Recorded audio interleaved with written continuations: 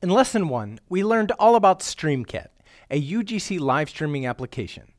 We learned that StreamCat uses AdonisJS and AlpineJS, and learned about the application schema and architecture.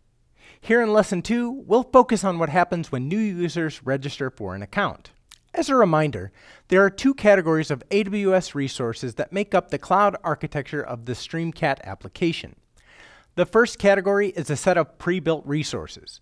Things like the Amazon RDS Postgres instance, Amazon EventBridge rules, and AWS Lambda functions that handle automated chat moderation and persistence of live stream events. These pre-built resources were deployed to the AWS cloud via the AWS Cloud Development Kit, or CDK. The second category of resources are created and deployed on demand. This group of resources include an Amazon IVS channel, chat room, and stage for multi-host real-time live streams. The channel, chat room, and stage resources all have a one-to-one relationship with a user, as illustrated in the following diagram. When a new user registers for a StreamCat account, the application will create and persist a new user entity. The username and password are sent to a /register endpoint via an HTTP form post.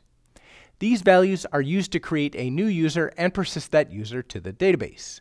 Please note, this video series focuses on solving specific problems related to building UGC applications and is not meant to illustrate an end-to-end solution. As such, there are certain best practices that are not addressed, such as form input validation and proper password strength enforcement.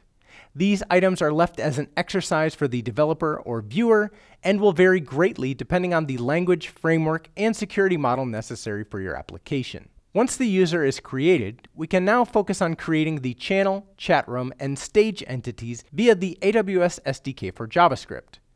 In the StreamCat application, the functionality for working with each entity is encapsulated in a reusable service class, respectively named Channel Service, Chat Room Service, and Real-Time Service for working with stage entities. In this lesson, we learned how the StreamCat application creates a new user and what resources need to be created to enable broadcasting and playback for that user's live stream. In the next lesson, we'll look at how to create an Amazon IVS channel for each user.